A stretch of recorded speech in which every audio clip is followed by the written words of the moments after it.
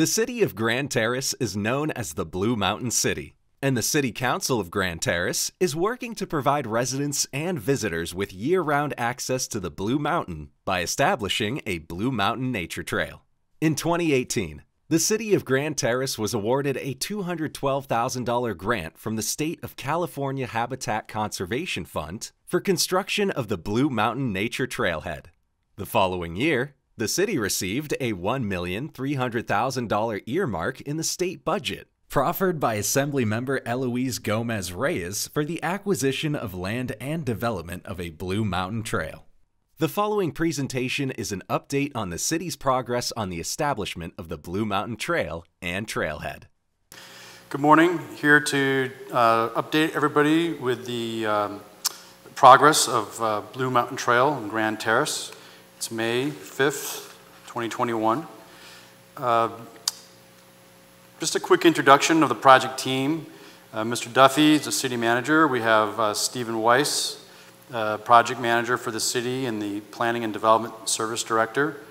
My name is Chuck Foley. I'm with Hirsch & Associates and a registered landscape architect, and we'll be heading up the design on the project. Pam Brown is also with Hirsch & Associates, and she's a registered landscape architect as well. Brief project description of where we are in the process and what the project is really all about.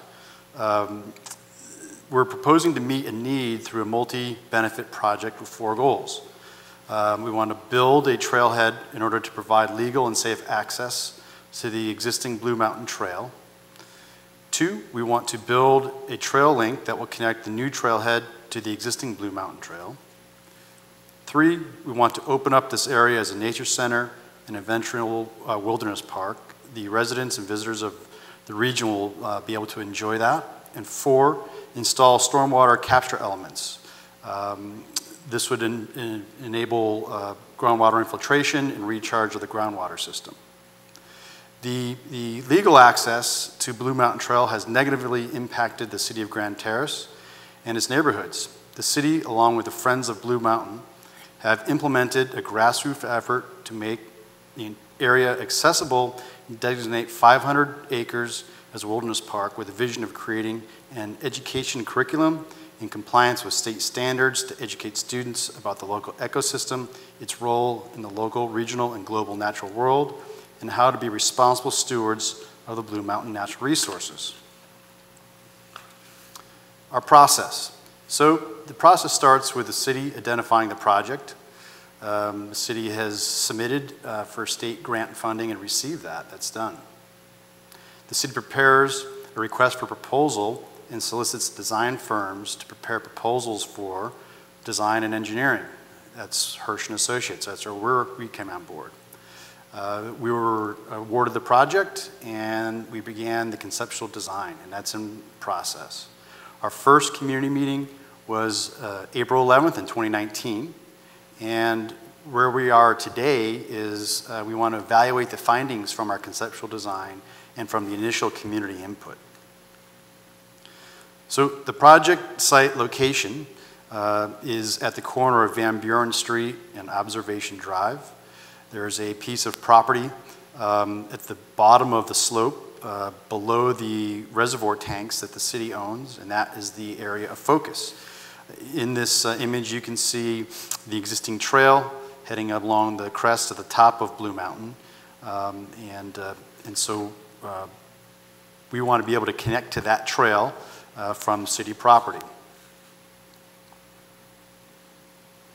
Another image where the trailhead and parking area would be proposed at the bottom of the hillside on Observation Drive at Van Buren. And it's, again, just below the existing reservoir tanks and access drive. And there's a couple of locations at the top that are potential link-up locations. Existing conditions between the proposed trailhead and the existing trail. You know, it's unimproved slope, it's mountainous, it's steep. There's some real interesting boulder outcroppings. We've got some drainage facilities that are capturing stormwater that's coming off the off the hillside and protecting the neighborhood below. The area along the proposed trailhead, we've got a sidewalk along the street there in Observation. It's open, grassy, kind of meadow type area. Again, drainage infrastructure. Some more images up on the hillside. We actually hiked this hillside from the proposed trailhead up to the existing trail, and these are some of the photos we took along that hike. It's certainly doable, it's passable, but it is quite steep. And then views from up above. If you've ever been on the walk, these would be familiar to you. So we've had the opportunity to attend the walk for a couple of years now. The last one was on March 5th, and we were all very happy and fortunate to be able to walk up the hill. And of course, we had our masks on, but it gave us the opportunity to experience the walk, and that's an annual, once-a-year hike up the hill. Providing this trail would allow that hike to happen daily. So our priorities. We have a set of priorities when we look at the design of this project, and one of the most important priorities is hearing input from stakeholders, and we want to be able to identify site opportunities and constraints. While we do that, we have design considerations to look at, and we have to evaluate pathway with construction budget, materials, so we're balancing the built environment to construction budget. It's important that what we design and what is constructed is sustainable so that it's easy to maintain or minimizes maintenance in the future. We want to provide the public a functioning trail and support facilities that don't detract from the quality of the community. So in a nutshell, what that really means is what we design needs to be suitable for the site, and not something that becomes a nuisance. And ultimately, we want to protect the integrity of the existing environment. So we don't want to come in and create maintenance hazards or things that detract from the existing beauty that's out there. So part of our work, we've surveyed the mountainside, and what you're looking at is a snapshot of that survey. We designate the potential trail connections. We're just adjacent to an existing avocado grove. The reservoir tanks are visible in the access road. And of course, again, the proposed trailhead on Observation.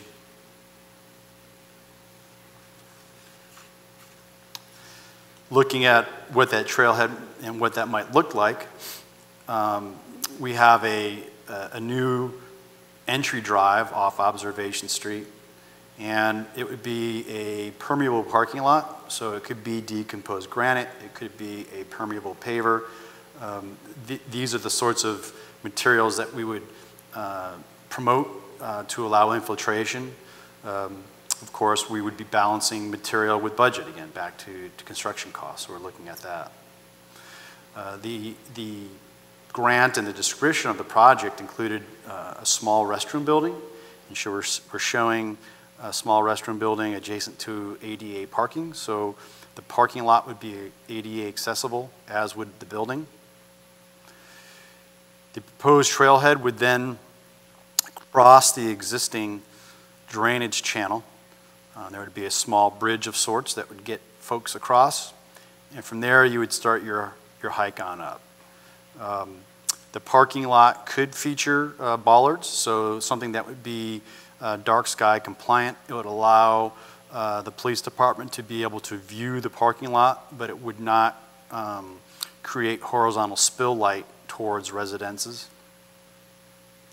The parking lot would also be gated so that it could be locked at dusk.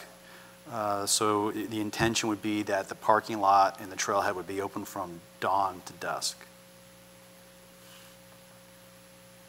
So let's talk about the trail itself and some guidelines that we were looking at for the design. So the idea is to create an enjoyable hiking experience.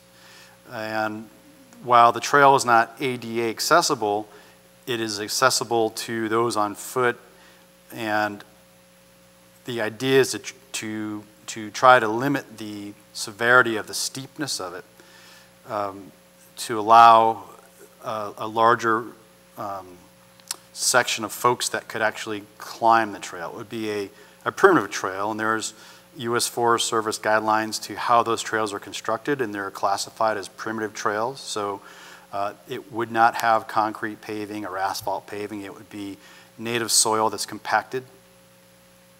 And when we look at that, we want to think about erosion, how water is coming down the slope, trying to minimize erosion on the new trail. So in order to do that, we look at keeping the trail at 10% or lower.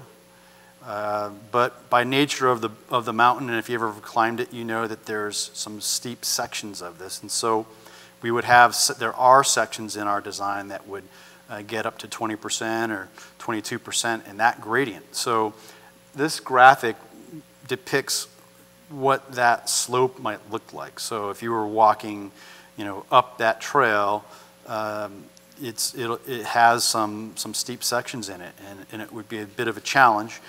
You would not need equipment or ropes to walk up this trail, but it would definitely get your heart pumping. So, proposed trail layouts. Option A, and we're calling that the southern route or the south route. The parking lot, the city-owned property on observation, is below the tanks, and this trail needs to get around the water tanks either to the south or to the north. So this trail would access the slope below the water tanks, and it would take folks around the south end of the tanks and up to get up above them. This trail would feature 445 foot of elevation gain, and to get from the trailhead to the proposed lower trail connection is roughly 6,500 linear feet. If we were to connect to the upper trail, there's 646 feet of elevation gain, and it's roughly another 1,000 feet to 7,500 linear feet of new trail. So, mentioned opportunities and constraints. Here we are. Opportunities. So, we met with residents and heard from residents, and residents were very concerned about having a trail adjacent to their rear yards, above their rear yards. So, by moving the trail south of the water tanks, it avoids the residences to the east and or to the north rather, and keeps us the trail away from those rear yards. It also avoids the water district's access road. We met with the water district, and the water district has experienced some vandalism within their reservoir yard on that hillside, and there was some concern. They have an access road that allows them to drive trucks into that reservoir yard, and there's some concern on their end of bringing the public past their tanks or across that road. So by moving this trail to the south, we avoid that. So constraints. So moving this trail to the south, adjacent to the avocado groves, that's private property. The city does not own that. So that becomes a constraint to the project, simply because that landowner likely does not want a trail on that property. So it's a good concept of sorts, but it is not feasible. There are a large number of boulders on the southern side of that reservoir tank. So as you climb that hill and create this trail, that adds cost to construction by having to move and maneuver those boulders to be able to get a trail through. So that becomes a constraint. And This section of hillside is also quite steep, so as we look at the gradient of the trail, we exceed 10%, certainly we exceed 20%. So it becomes a constraint for a good portion of the general public to walk this trail. So what are some of the other options? Option B, this is the north route or northern route. So this option takes a trail from the same parking lot trailhead location on observation, and it brings access to the north of the tanks. This gets us, this is all city-owned property, so this is certainly within, there's nothing that the city would need to do additionally to get access. There would be no easements required. The trail could be built today if that was the case. This trail has 445 feet of elevation gain, and it's a little bit shorter than the southern route, so it's about 6,200 linear feet to the lower connection point. And if it was taken to the upper trail, the upper connection point, it's 666 feet of elevation gain, and again another 1,000 square foot or another 1,000 square feet of length, so it takes you to 7,200 linear feet. So again, certainly doable. The opportunities of this route, there's few boulders that need to be moved, so you wouldn't have that cost of construction. There's fewer slopes that exceed 10% through here, so it's a little easier to hike it. And of course, as I mentioned, the trail is located on city property. The constraints. So constraints of this route, as we heard from residents, they weren't real interested in having a trail up above their backyards. And you know, this concept takes a trail, about 300 feet of trail along the back of those rear yards to get up and around the reservoir tanks. It also brings the trail across the water company's access road. So we have a stakeholder there that would need to be mitigated. And it would likely require a locking gate at the entrance to the access road so that folks wouldn't necessarily park within the neighborhood and walk along that water company access road to access the new trail. So there's certainly some constraints with this northern route as well. So where do we go from here? We look at the analysis of what we've studied, and the property at Van Buren and Observation Way, while the actual land for the trailhead is certainly feasible. It's you know, it's a candidate for a parking lot and a trailhead. The site above it to get around those tanks creates really two conditions that are not necessarily viable based on stakeholder input to date. So the southern route, we have a landowner with private property who does not want the trail on that private property. The northern route, we have a trail that hugs the hillside above residences. So what do we do? So as part of the study, we looked at other locations within the city of Grand Terrace at Blue Mountain, and we came up with a proposed option C. And there's this option really becomes a partnership between a willing private property owner and the city of Grand Terrace. And that option is at Palm Avenue and Honey Hill Drive. So the Blue Mountain Trail annual hike kicks off at this location every year. There's gates, there's locked gates there now. And those gates are opened for the community to hike this trail. It would require, or it could potentially require, the extension of Honey Hill Drive onto this site. Certainly there's buildable space within this lower portion of this property for a trailhead and an access road. It would utilize the existing trail system that's here now. And the option C trailhead becomes quite viable in a sense because the new trail and parking would have direct access to the existing trail. That existing trail is also an access point for maintenance of the cell towers, the operators of the cell towers at the top of Blue Mountain. And those companies maintain that trail. So it provides an opportunity for the city to have access to a maintained trail, which really minimizes the impact over the long term for city maintenance of that trail. It also minimizes the construction cost of this project and allows something to be built within the funds that are available to the city now. It just becomes a less expensive option to build this trail and trailhead.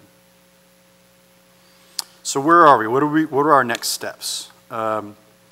We've done one community meeting and had several opportunities to speak with the public at the Blue Mountain Trail annual hike. I've hiked that in 2019, 2020, and we were fortunate again to do it in 2021. And at each of those events, we've spoken with the public there.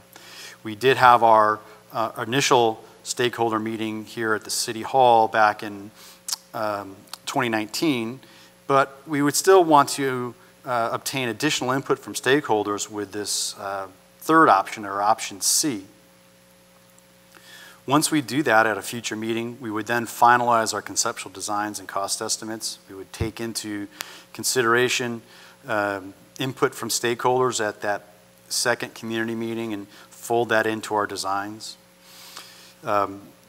We would also present these final concepts and estimates to City Council and share with City Council the outcome of our community meetings and where the design lands from those. If City Council adopts the concept or approves that concept, then we would move into construction documents. Construction documents are construction drawings and specifications that are advertised for public bid that allow contractors to price and bid the project. Once those construction documents are prepared, it goes into a permitting or plan check phase. So jurisdictional agencies review the drawings, make sure that things are to code, ADA access is provided, the stormwater retention and collection is there. So there's state California building code that we adhere to, and so we go through that process of receiving permits. Once that's done, ultimately it goes out to bid. The bid process, the projects are out to bid for a couple of months. Bids come in, bids are accepted, and then the trail is constructed. So we would be talking about this project at additional community meetings. We have plenty of opportunity for public input, but this is a catch-up as to where we are today, and we thank you for your time. The total budget for the Blue Mountain Nature Trail and Trailhead consists of the following resources: State of California Habitat Conservation Fund, with an amount of $212,000 and an expiration on June 30th, 2023. Development Impact Fees, with an amount of $212,000 and no expiration. Natural Resources Agency, with an amount of $1,300,000 and an expiration on March 30th, 2022, for a total amount of $1,724,000 for total available resources. Thank you for watching this update on the Blue Mountain Nature Trail and Trailhead. Please forward all questions and comments to the City Clerk's Office of the City of Grand Terrace, COGT@grandterrace-ca.gov.